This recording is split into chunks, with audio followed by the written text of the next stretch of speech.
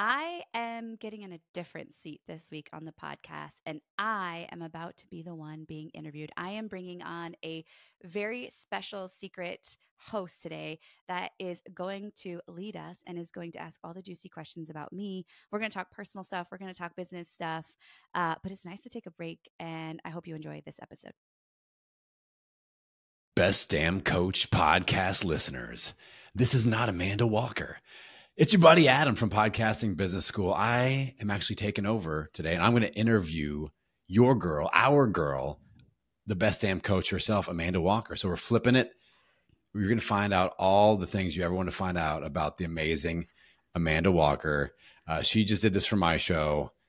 I feel tons of pressure. She was so great in the interview on my show. I'm nervous now, though. I wasn't nervous when I interviewed you. I don't know what's up your sleeve. So now I'm feeling a slight bit of nerves. Well, I'm a gamer. I'm a game time performer. So like when the pressure's on, I'm at my best. Yes. Sure. But no, I have so many curiosities about you, and we're going to dig into like what's the behind the scenes story of Amanda Walker, the best damn coach. So you ready to dive into this? I'm here for it. Yes. Okay. Nothing off limits, no gatekeeping, all honesty. Okay. So I want to hear some stories. I want you to tell me a story. You can pick which one that gives us a little bit of insight of Amanda as a kid. I was bossy, and not any different than I am now. And when I wanted something, I would go make it happen. And so when I was young, we as a family used to go to this bar/restaurant called Mr. Lucky's. So if you're a native Arizonan, you know about Mr. Lucky's. It's in a horrendous part of town now. It's since closed. Sadly, it just so sad. But we used to go there for Friday night fish fry. It's very epic. And they also had a children's lip syncing contest. And so I went and I saw the kids on stage and I was like, I want to be that child. And so, of course, went to the banks. We'd been professional lip syncers on the weekend. We had these amazing family friends that I grew up with. And so, like girls do, you lip sync and dance and you like try to put on shows for your parents, which they're so irritated by, I'm sure, but you think you're so good. And so I went to my parents and I said, I'd like to do the lip syncing contest, but here's the thing. Here is the song I chose. Tina Turner's What's Love Got to Do with It? Like of all the songs, I don't even know.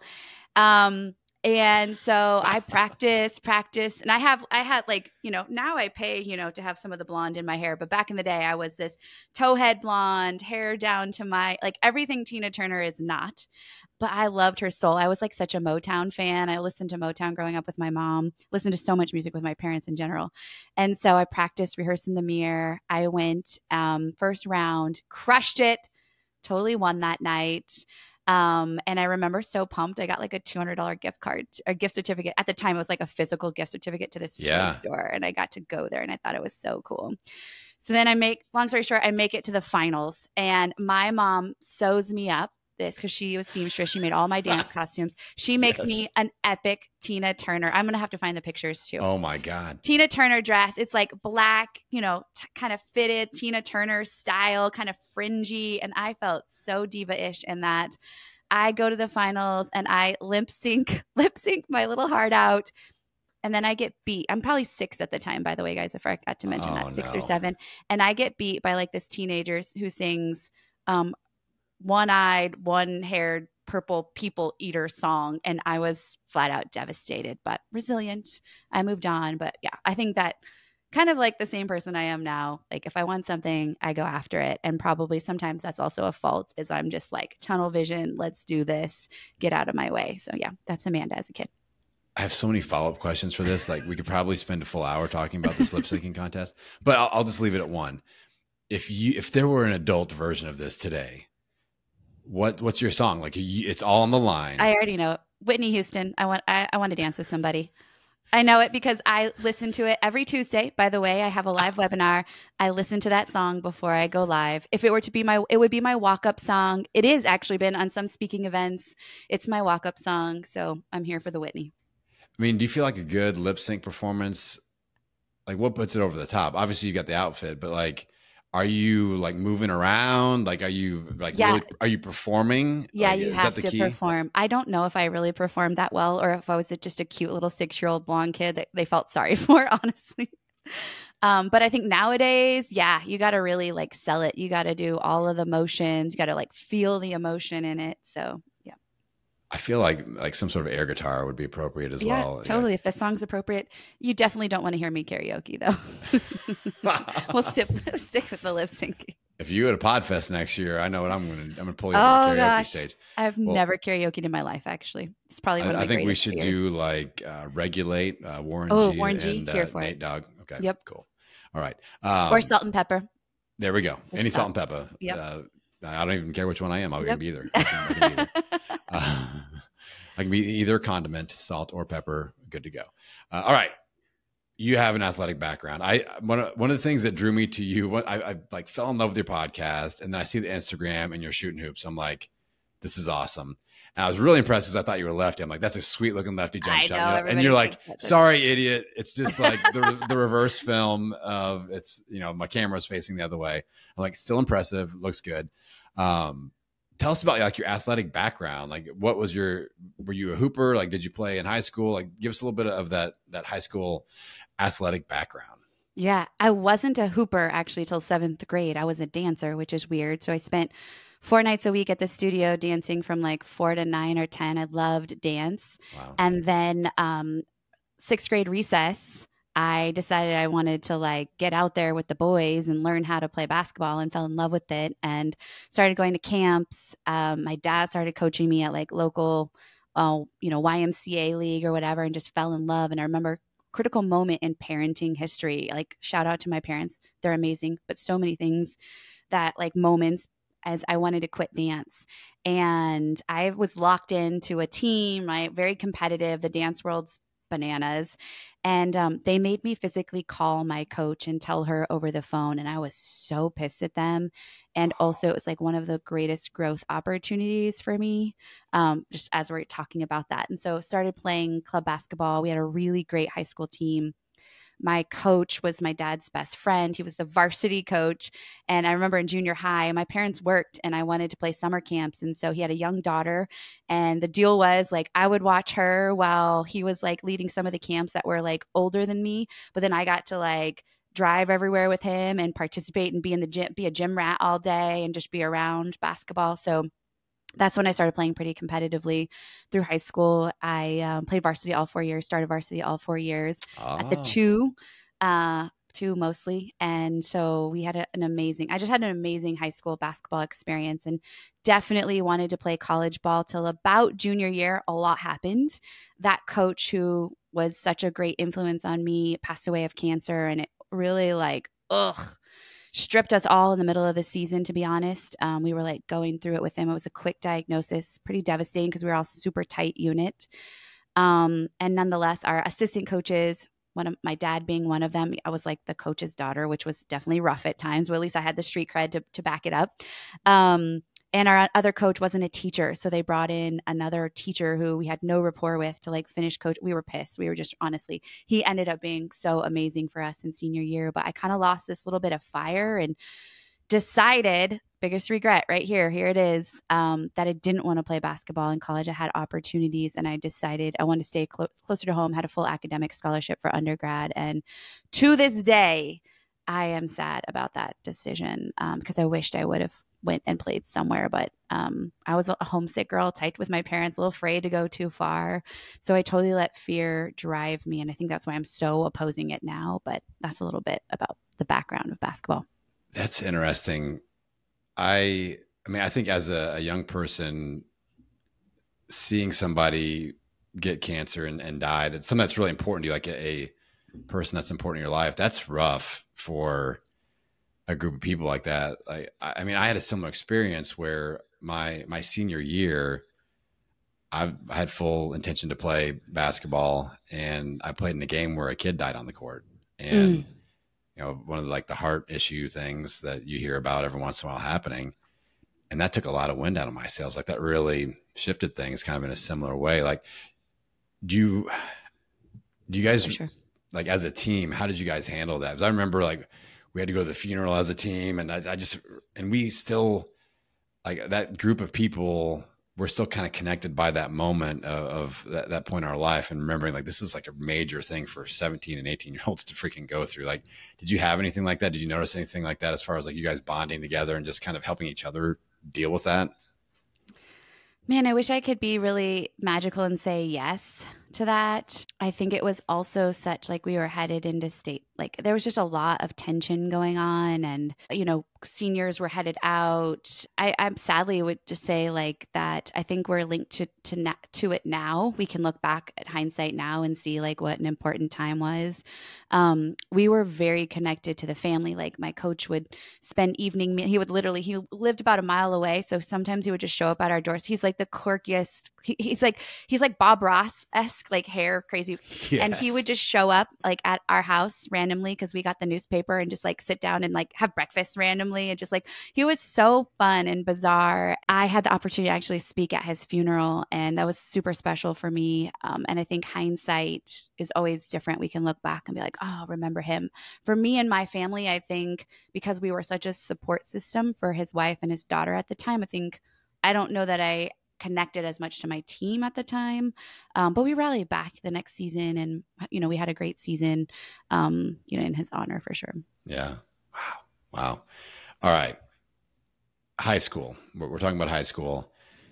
If you had to pick one band or one musical artist that would play the soundtrack to your high school years, what band or artist would that be? So if this is any indication of what kind of music I listen to, I drove an 87 Honda Prelude, stick shift, of course, and it had a giant Nike swoosh on my back window. So cool. I definitely was a hip hop lover, loved rap music and hip hop. So that would be the genre. And if I were to get more specific, I would have to, I don't even want to say the one artist's name because he's in a crap ton of trouble right now. So we're just going to push him right out. Mace is definitely in there. I would definitely say some Mace is in there. But man, I loved R&B and hip hop, and Mary J. Blige would be definitely, I played like, just like her albums. I think 2 albums came out during high school over and over. That was definitely playing in my car. Like SWV, a lot of those R&B kind of soul voices were definitely, and then I'd throw in some rap, and then occasional like Tupac would fly in there or something like that. So, but it's definitely that hip hop, rap, R&B genre for sure. I was not like into 311 or Nirvana or, I don't know, like Stained, Metallica. That's definitely my husband's world. Oh, this is why me and your husband need to meet and hang out. Yes, you guys definitely. You just named my list of bands. I'm there like, you wow, go. Those are all the ones I listen to in my Jinko jeans.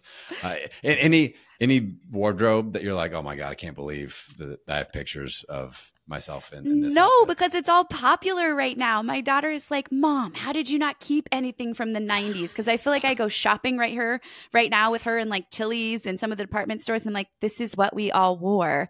And so I don't feel shameful. Now I feel like so proud, and I'm wishing I would have kept it. Like this, like walking into the set of Clueless or Express back in the day when it used to be cool and the guys would shop at Structure.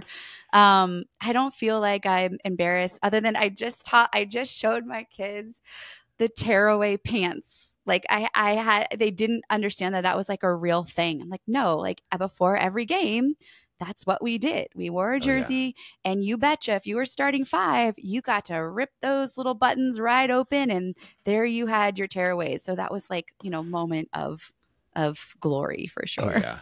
Yeah, the tearaway pants, that's like standard basketball, like that's, I remember one of my best like friends. They do it anymore though. Do they not? Is it inappropriate or something? Like, I don't know. I'm just we watch a lot of the high school basketball here, and I feel like they're only warming up in shorts. I don't know, but I got to pay more attention. Now we got to bring back tearaways. Yeah, somebody needs to research that out in the audience. Has tearaway pants, have tearaway pants been canceled out there in the sports world? I don't know. Please don't cancel them. Bring them back. Bring back tearaway pants. We had the candy striped tearaway pants. Oh, like those are cool. Like Harlem Globetrotter status. Yes, exactly. Yep. Very nice. Very nice. Fun. Now, you met your husband. You meet him in high school? Is that Junior high? Junior high. Tell us about this. I know there's a story with this. Yeah. Junior high. Yeah, I mean, we didn't start dating then, but that's definitely when we met. We met. All right. Seventh grade, I was waiting to get picked up, and he walked up to me and was like, I picture him perfectly. He was holding on to his backpack, walking up to me, didn't know who he was, and was like, "Are you dating?" And then said this boy's name. And I was What's like, the boy's name? I would like to know the boy's name. oh my gosh, no way. I can't even say it right now. His name was Jeff Frank. Jeff Okay. Frank. Missed out, Any Jeff. friends who listen to this. And I was like, yeah, I am. And he's like, oh, cool. And then he like walked away. But smart move on his end.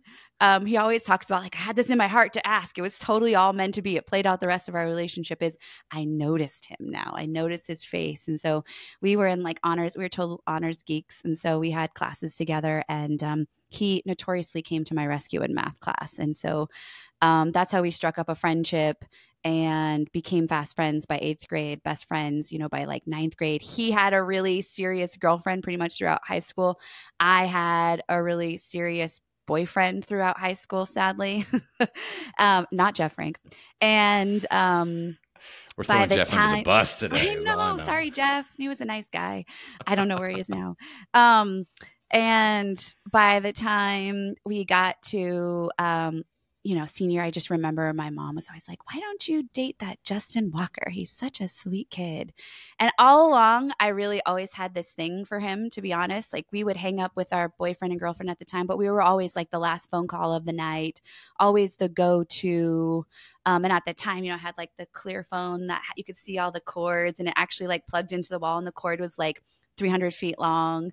I had a curfew of 10, but my mom once had that nudge, got on the phone and was like, Amanda, get off the phone. That was back in the time where our kids aren't going to miss out on this whole experience of like us as parents getting able to like screen their phone call because you pick up the downstairs line without anybody knowing. But yeah, so we started dating our senior year. We went to prom together senior year, and literally have been together since, haven't broke up. And so we've been dating since we're about 17. I feel like this story could be like a Ryan Reynolds movie from the early 90s. You know what I'm saying? Could be. Yep. You know what I'm saying? My life story.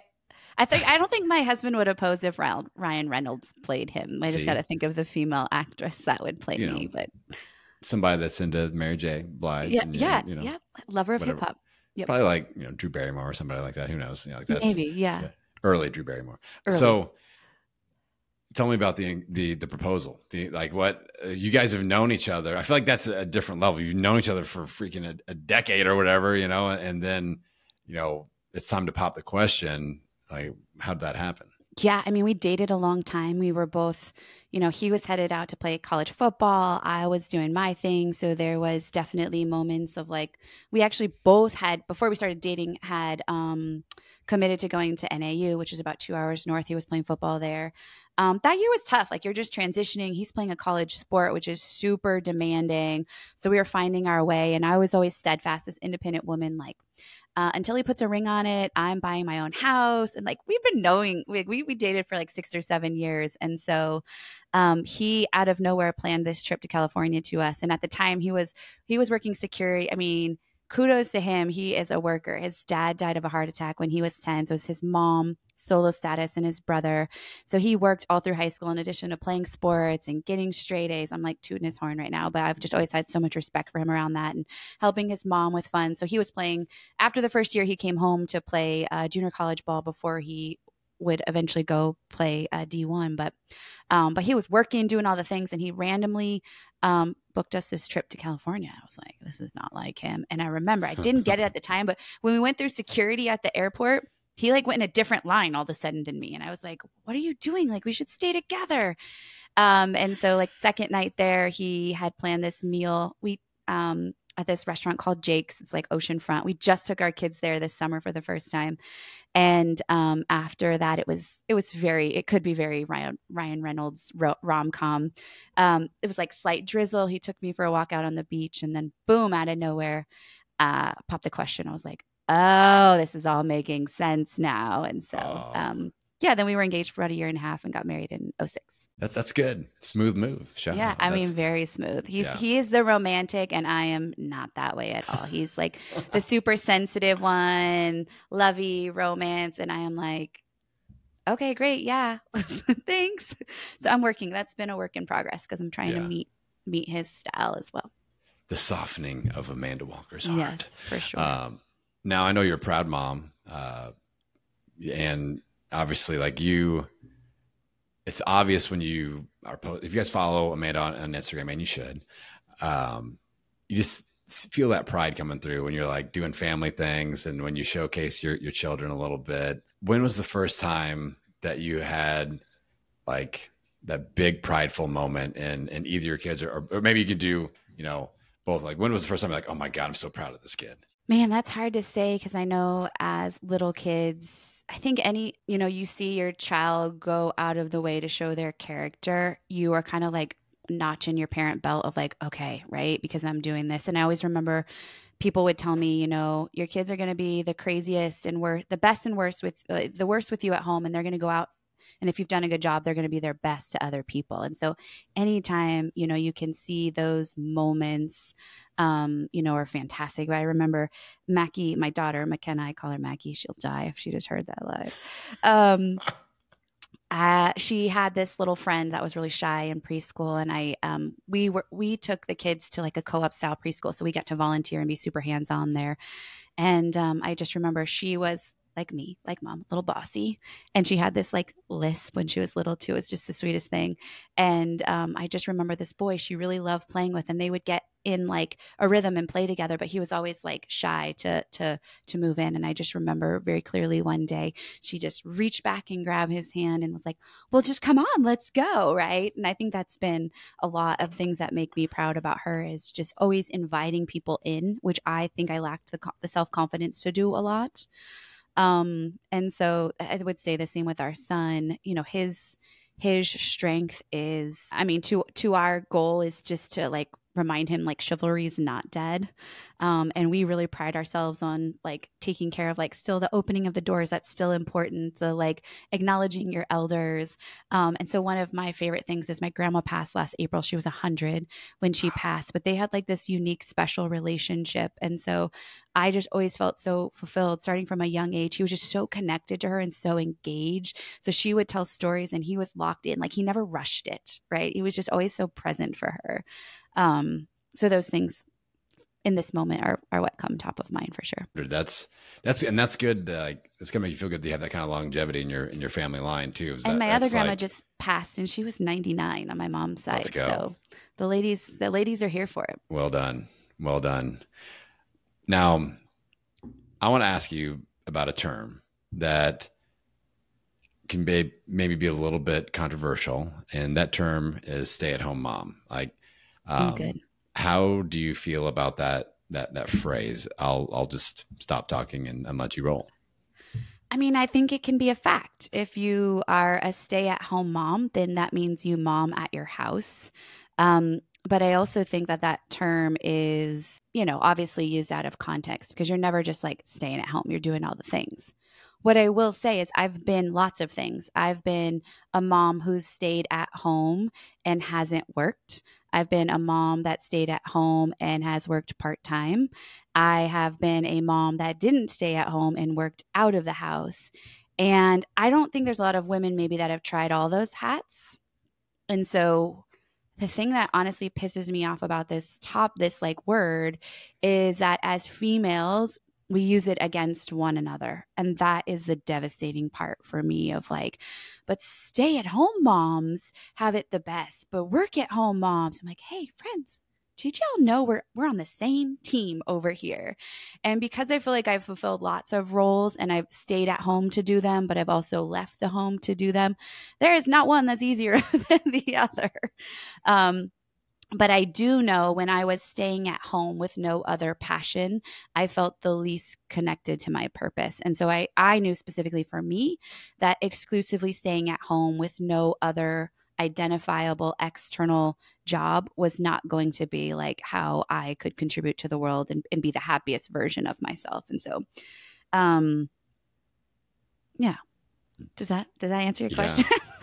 Okay. Follow-up question. I feel like now, okay. Question before the follow-up question.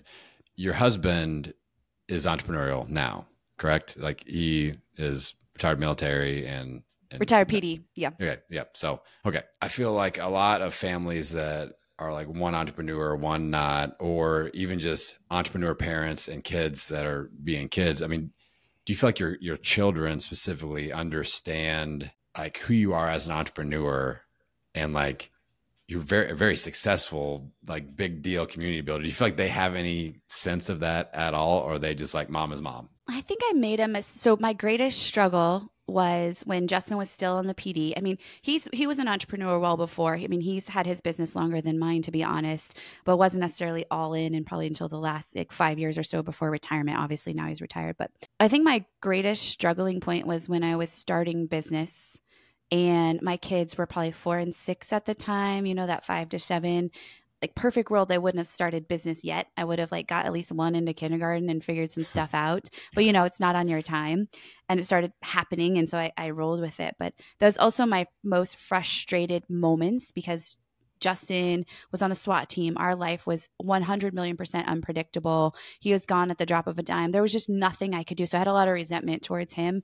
And a lot of it like, when's it going to be my time? Because for the next, honestly, years after that, it felt like everything was revolving around his career because it was a time his career was unpredictable where I had this teaching job that was, completely stable. I could predict the hours. And so once I left that and I was home, I was always like, but what about me? When am I going to get mine kind of feeling? And so I tried, I think, too hard to separate the kids in this bucket and my business in this bucket. And I remember he just one day, like trying to love on me, but also like, hey, I'm the breadwinner at the time. He's bringing in the dough. I've stepped away from my career. We've kind of accepted that I'm going to be focused primarily on the kids. Then all of a sudden this business thing happens. We don't know at the time where it's going to go and that our roles will, soon be shifting. But he was like, well, have you ever just like invited them in to like play office with you? Like set up a table, put out some coloring stuff. Like, if you can get a good hour out of that. And I was like, I'm so angry at you right now. Why didn't I think of this? I say that to then realize that I have to bring my kids more into the business to help them understand the depth and breadth of what we're doing. And so I don't think they think, oh, wow, cool. There's definitely moments where I'll have big revenue weeks or big revenue months and I will just like externally celebrate at the dinner table. And I don't think they still even understand the depth and breadth of that, month. And so, but I do try to loop them in. I'm just like celebrating the wins, like telling them, oh, like Tuesdays are my big batching day. They know today it's like 6-episode day. What do you guys want to do today? So I have one kid that's hanging out all day with his friends. The other kid has like a regular babysitting job and she knows like I'm going to have 15 minutes. So I think it's so much about, I at least try to compartmentalize. And now it's so much more awesome when you can bring them in and celebrate the milestones and share the goals. And I think they're 14 and 12. They're starting to like comprehend that now.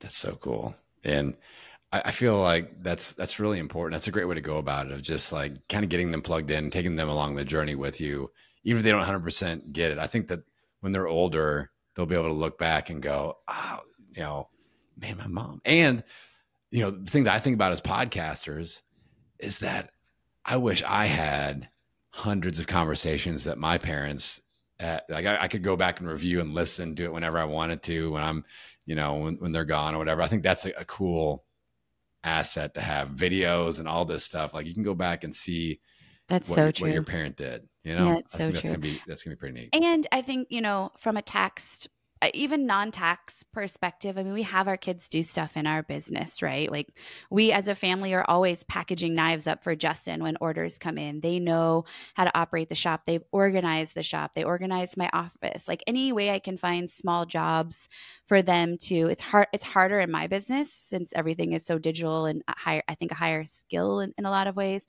where for us in the shop, like, obviously he has a lot of high skill stuff too, but, it's also nice to like loop them into to the tasks. And this has drove a lot of, why we are homeschooling Miller for a couple of years too, is to be able to pour that entrepreneurial spirit into him in some way, whether or not he runs a business, we're unattached to that, but to have the depth and like the time to, and create the deep conversations around some of those life skills. Like you and I'm sure learned I never knew what a profit and loss even was, until I started business. That wasn't anything that I had learned, or how to, run expenses or look at cost of goods or anything like that. And so he gets to learn all of that.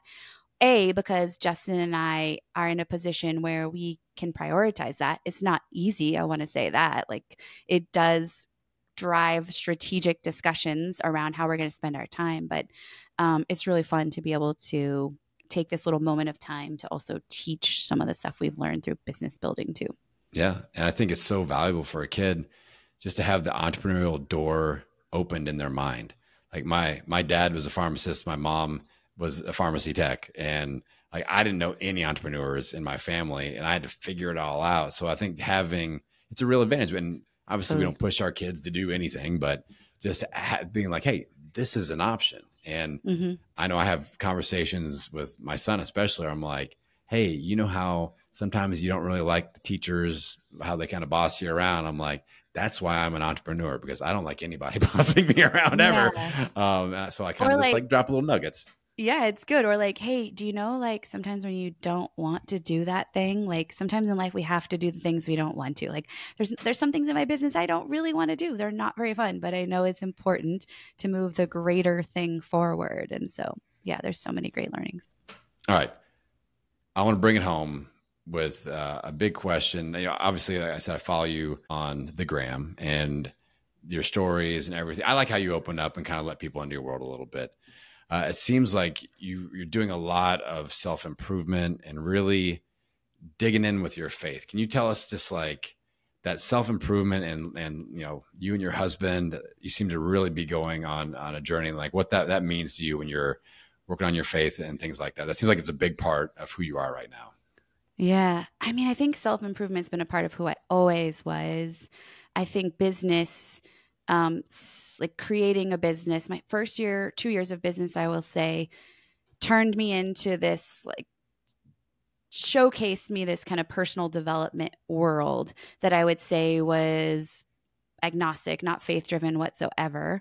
And it was such a great opportunity, like just adding more coaching tools under my belt, but being in the presence of other people that wanted to grow and kind of seeing the opportunity to like work on my own emotional IQ, if you will. And then I grew up not in a house that talked about faith, talked about God, the universe, or anything. And so I was really approaching life with a blank canvas and no filters around that, which I'm so grateful for. My parents were like, "We're so sorry." I'm like, no, it's great. I'm happy about it. And of course, then you have kids and you're like, whoa, like this is pretty cool. How did this happen? And you look back at your story of like how Justin met me in the 7th grade. And that was like the catalyst, like all these things. It's like that, that, if you could like rewind and it's like a movie and you see all these like little things. And so it also came at a time where, I was at a pivot in my business where we built this health and fitness brand that I loved and also was exhausted by. And I'm trying to build this kind of business coaching side of things. And I was tapped out, like just not having fun, not loving life, feeling like I did not get into this for this reason. And so that's when we made the decision to kind of shut down everything else, whether it was a good one at the time or not. I don't know. I do know now it was great. I probably could have handled it a little bit better instead of like, we're doing this, let's go. Yeah. But also with that comes like a massive start over, like massive revenue drops. I've talked about that on the podcast before. I don't think I was prepared for that, but all that to say what it revealed to me was my attachment and validation to external successes.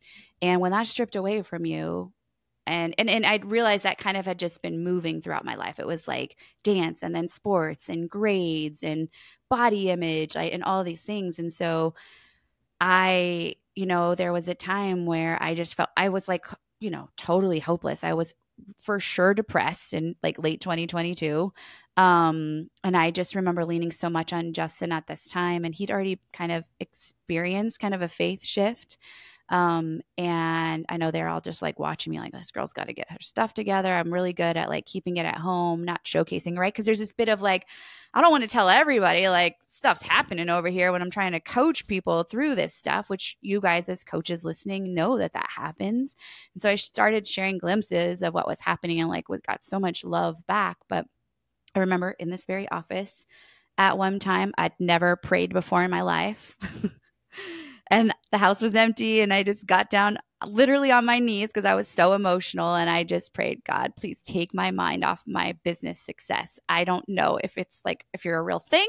I don't even know what's happening here, but right now there's something in my heart that says, like, I got to pray and just say exactly what I need. And what I needed was to not think about the success of my business. What I needed was to be redirected.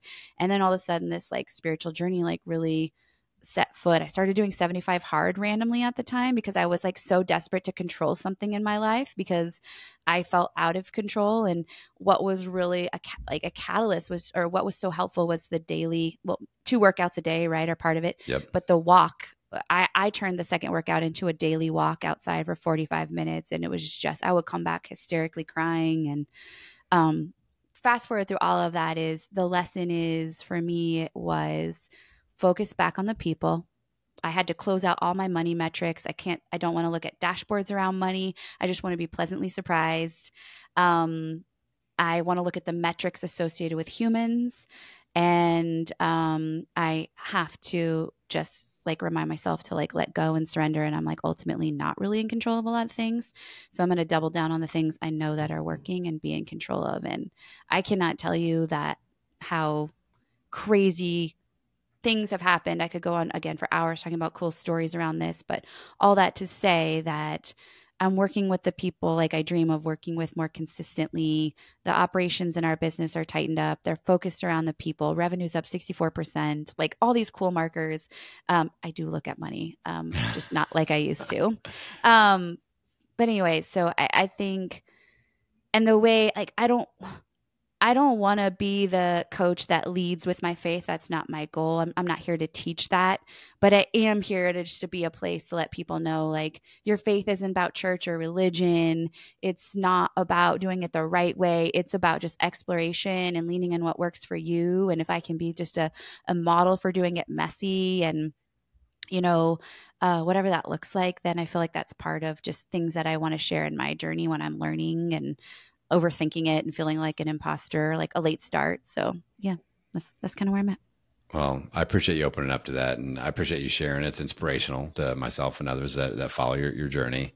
I'll just, as somebody that follows what you do, and we got to be like mastermind together and get to be friends. Like, I really appreciate how you show up, and I just want to kind of shout you out to everybody that's listening in. Like, I am a coach of coaches, and I am dug in on the podcasting space. And like, when I have a client that needs to level up their coaching game, this is the place that I send them. I send them to Amanda's content on purpose. Like, she is the best. So if you just found this show, this is your first episode ever, like, I just want you to know that you're in the exact right place. You're with the exact right leader.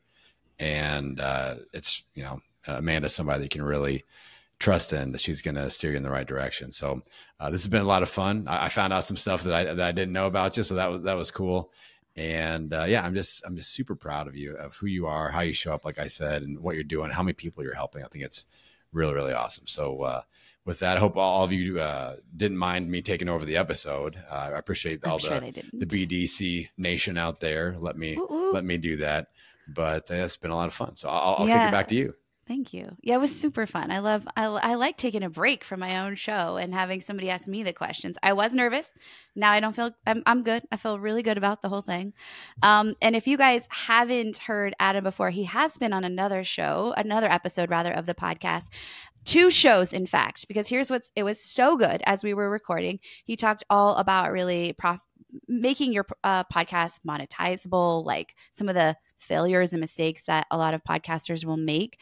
But then I was like, Adam, could we just record a coaching clinic episode real quick? And I'd love for you to audit my show. And I've heard so much great feedback of people listening to that show, by the way, of hearing some of the things that they were able to implement. So I'm going to drop both of the links to Adam's previous episodes on the BDC podcast so you can catch up with him. But Adam, will you just share more about exactly what you do and where my people can find you too?